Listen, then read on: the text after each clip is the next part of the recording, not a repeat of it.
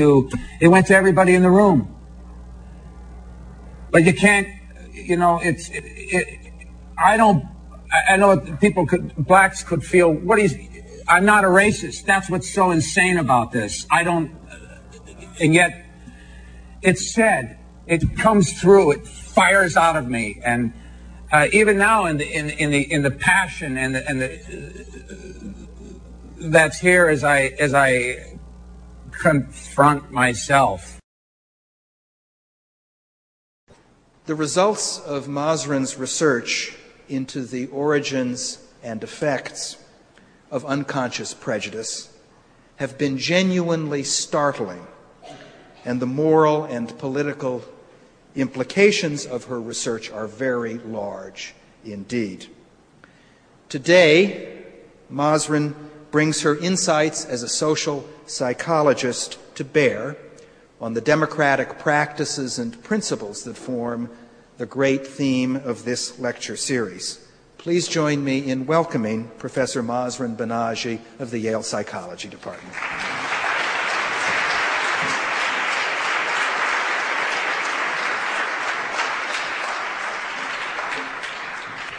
In New York or New Milford or New Haven, a skin darker than another is more likely to fetch a bullet, and if lucky, merely a permit to a lifetime of minor abuses. My own focus has been on the unconscious mental roots of such threats to the dignity of the individual. That is to say, that their origin in thought and feeling are not always detected by the conscious mind. We are interested in them, for by their very nature, they fool the senses and consciousness, existing as they do in the heretofore unexamined parts of the mind. From the last 2 decades of work on the mental mechanics of unconscious prejudice, I conclude that the experimental evidence gives new meaning to the phrase eternal vigilance, for the facts and figures that have been accumulated show that the threats to democracy's ideals of fair and just treatment lie in every single mind.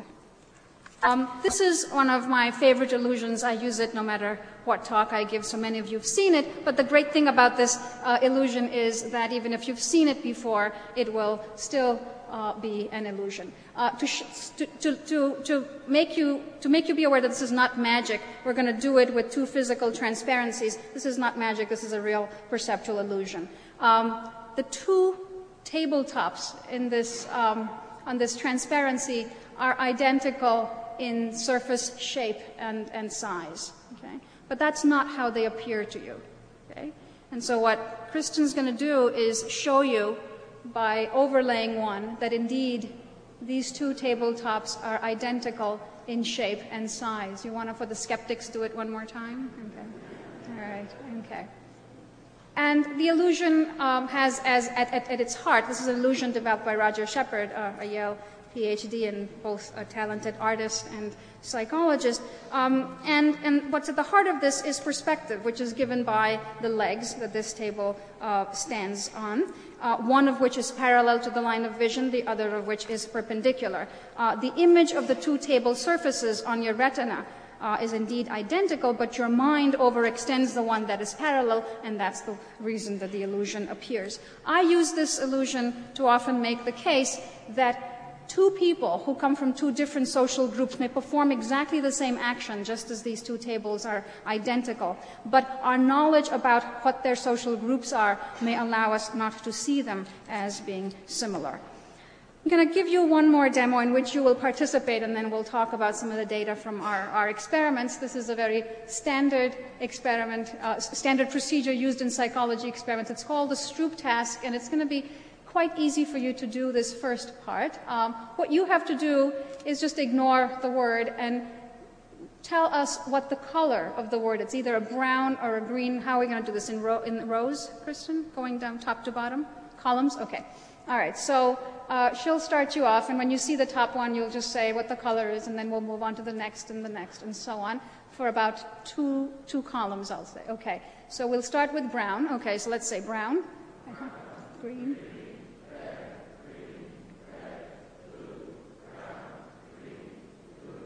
let's stop. Let's stop. I think we got the point on that one. Now, let's change. Let's go to the next one.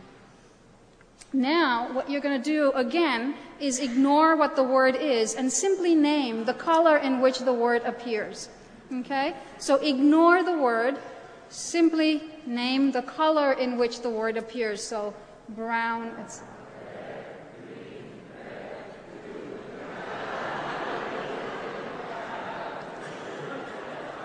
All right.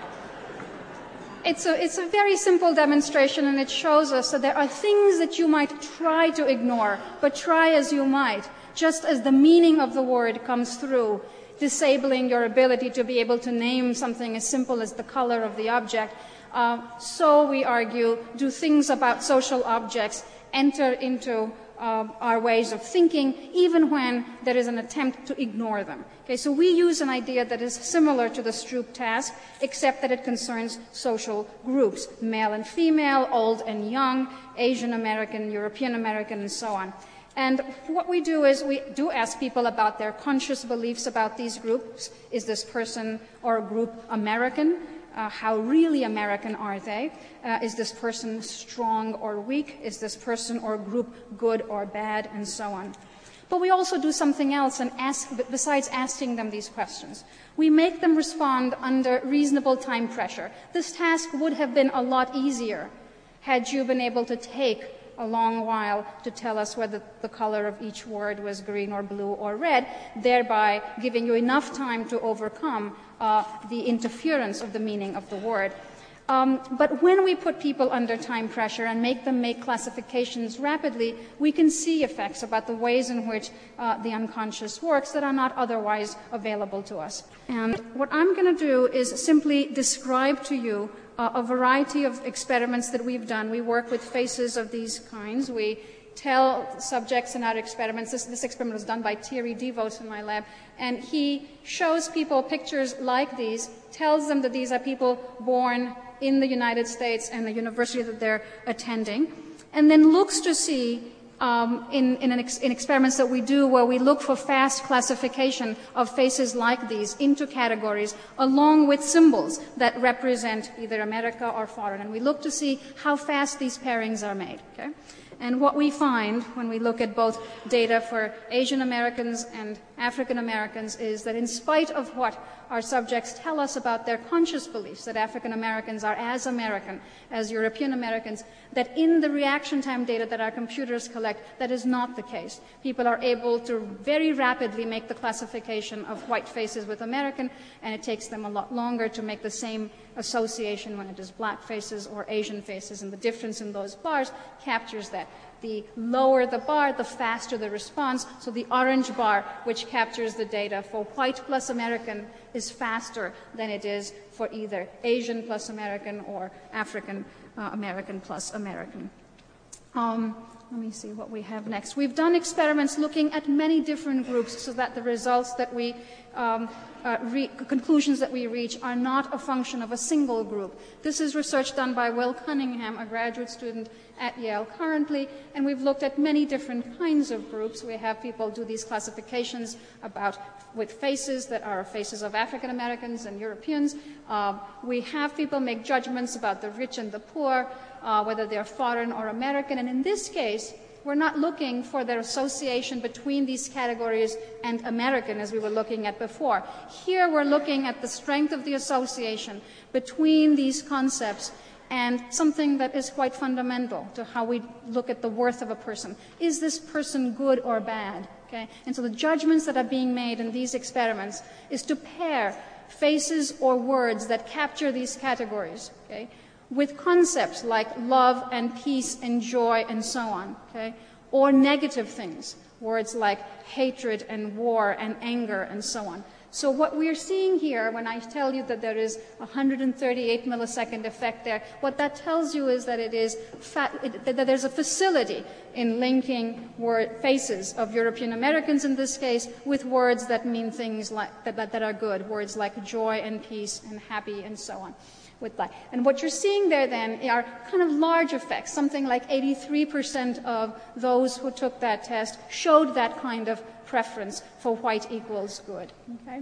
86% of those who took the test showed a preference for rich equals good. Okay, not surprising in that case, and I'll show you some of the conscious data that will tell you that even consciously, people are quite willing to say that rich is better than poor. But not so for the other categories. Okay, not so for foreign versus American, not so for Jewish versus Christian, not so for gay versus straight. On conscious measures of prejudice, most of the reports are that, and I'll just show you the, in fact, quite opposite order in which our conscious and unconscious beliefs lie. Okay? Our conscious beliefs tend to be pro groups that we believe to be disadvantaged, but our implicit or unconscious beliefs tend to be quite the opposite. In this case, they're in conflict in almost every case, the least in the case of rich-poor.